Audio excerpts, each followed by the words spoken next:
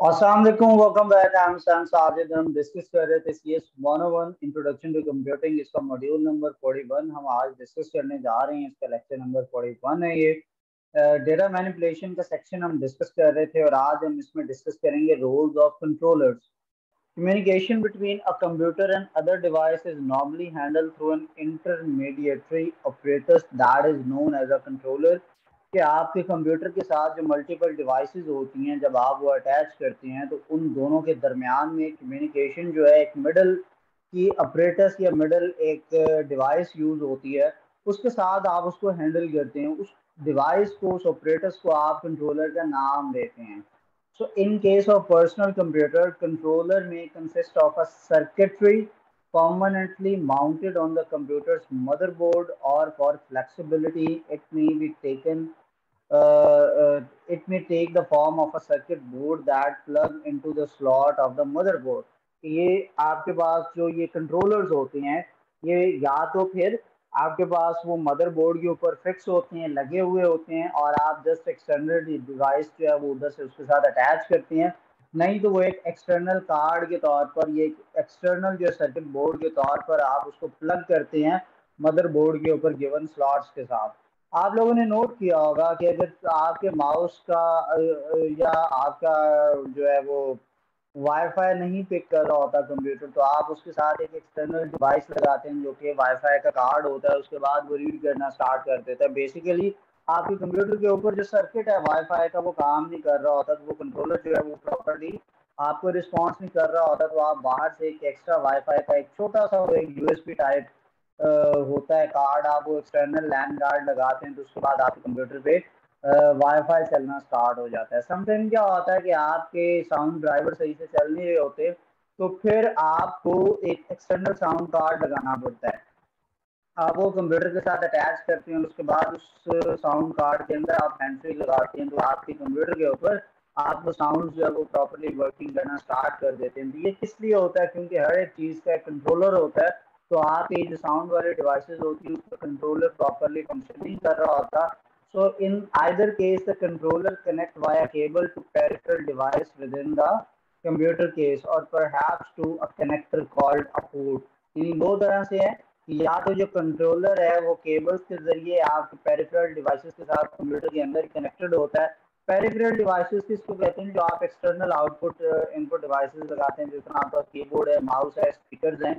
Computer के लिए आप उसको पेरिफेरल डिवाइसेस का नाम देते हैं।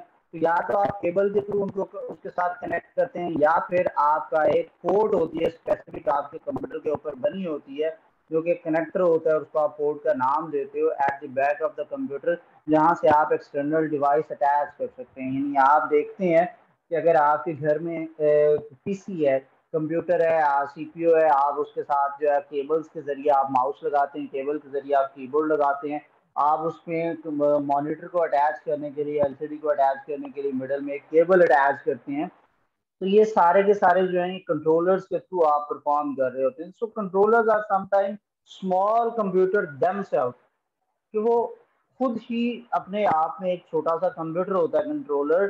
So each with its own memory circuitry and simple CPU that perform a programme directing the activities of the controller. यानी कि अपने आप में एक छोटा सा कंप्यूटर होता है जिसके अंदर उसका अपना एक सीपीयू होता है, उसकी अपनी मेमोरी यानी रैम होती है, जो कि उसको डायरेक्ट कर रही होती है कि कंट्रोलर की एक्टिविटीज किस तरह से परफॉर्म होंगी।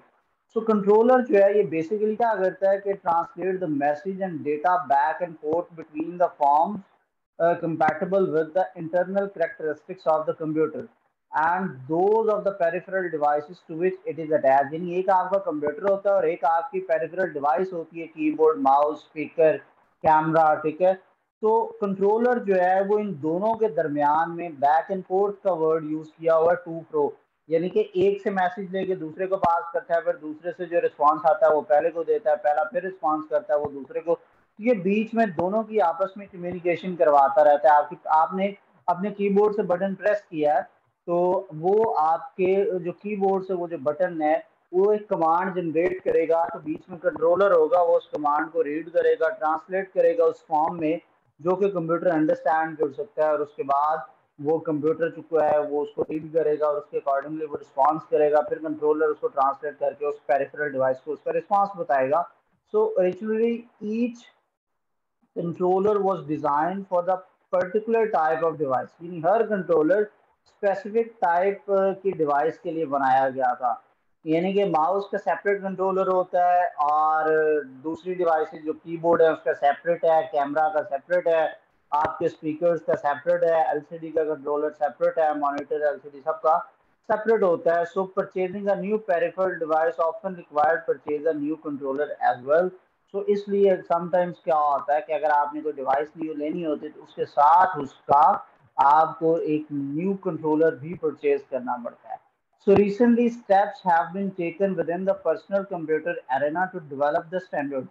अब क्या है कि एक स्टैंडर्ड डेवलप करने का के लिए एक स्टेप उठाया गया है जो कंप्यूटर्स पीसीज हैं, और उसमें क्या है कि USB and fire wire by which a single controller is able to handle a variety of devices.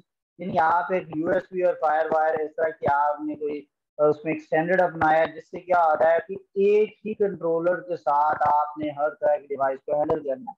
पहले क्या होता था कि हर डिवाइस के लिए सेपरेट केबल्स होती थी, सेपरेट कनेक्टर्स होते थे, सेपरेट कंट्रोलर्स होते थे. अब चूंकि बड़े लेवल पे चीज फैल गई है तो आसानी के लिए एक स्टैंडर्ड बना दिया गया है.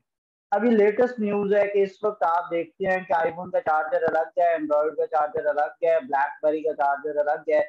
2023 से यूरोप के अंदर लॉ पास हुआ है कि पूरे यूरोप के अंदर एक ही टाइप का मोबाइल होगा.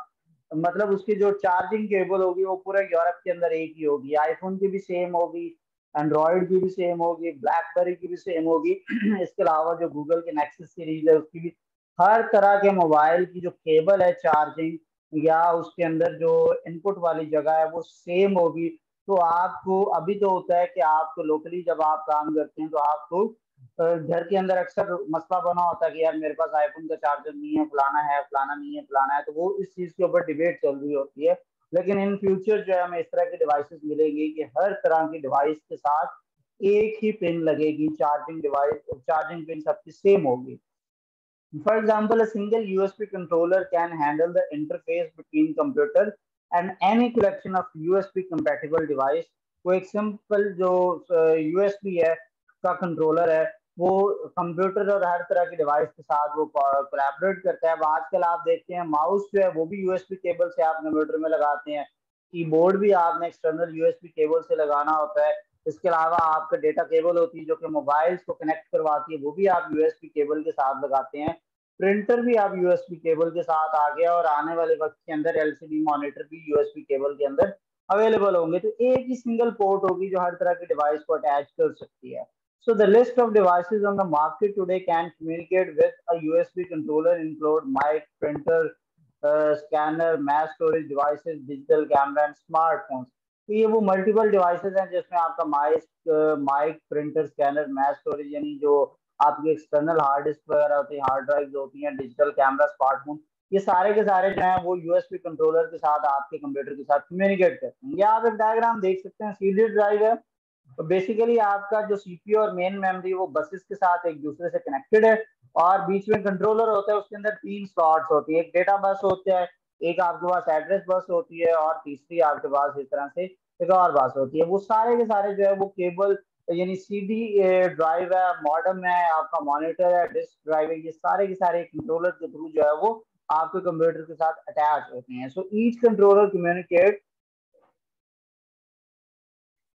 communicate with the computer itself by the means of the connections to the same bus that connects the computer CPU and main memory. कि हर जो कंट्रोलर है वो कंप्यूटर के साथ जो कनेक्शन दिया गया होता है उसके थ्रू वो कम्युनिकेट करता है और वो उसी बस के साथ कनेक्टेड होता है जो कंप्यूटर के अंदर ऑलरेडी बनी हुई है. यानी डेटा बस है, एड्रेस बस है आपकी, ये ऑलरेडी जो है वो एक दूसरे के साथ कनेक्टेड है और बनी हुई है कंप्यूटर्स के अंदर. तो आप जब यूएसबी अटैच करते हैं तो अंदर से सर्किट इस तरह का बना है कि ऑटोमेटिकली आपकी जो डिवाइस है उन बसेस के साथ कनेक्ट हो जाती है. So for this position it is able to monitor the signals being sent between CPU and the main memory as well as to inject its own signal on the bus. तो इस position की वजह से जो already अंदर circuit बना है आप मॉनिटर कर सकते हैं कि किस तरह से सीपीयू और मेन मेमोरी के दरमियान में सिग्नल सेंड हो रहे हैं बसेस के थ्रू اور آپ ان کے اندر اپنا جو بس کے اندر ایک اپنا بھی سگنل بھیج سکتے ہیں. With this arrangement C P U is able to communicate with the controller attach to the بس.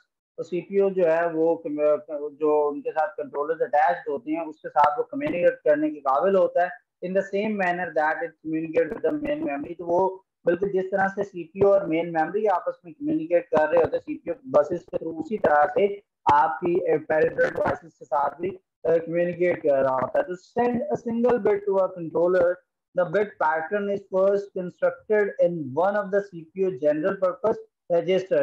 تو bit pattern جو کہ کنٹرولر کو سینڈ ہو رہا ہوتا ہے, پہلے جو وہ bit pattern ہے وہ سی پی یو کے کسی جنرل پرپز رجسٹر کے اندر وہ کنسٹرکٹ ہوتا ہے, بنتا ہے, اور بننے کے بعد پھر وہ آگے سے سینڈ ہوتا ہے. So then an instruction similar to store instruction is executed by the CPU to store the bit pattern in the controller.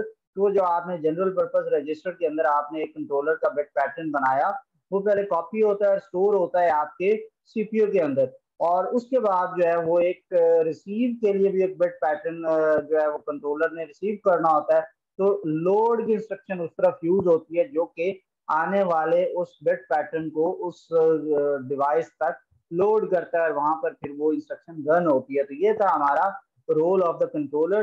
آپ کو اگر کوئی بھی پرابلم ہو تو آپ اس گیون واٹس ایپ نمبر پر مجھ سے کمیونیکیٹ کر سکتے ہیں. اپنا ڈھیر سارا خیال رکھیے گا. اللہ حافظ.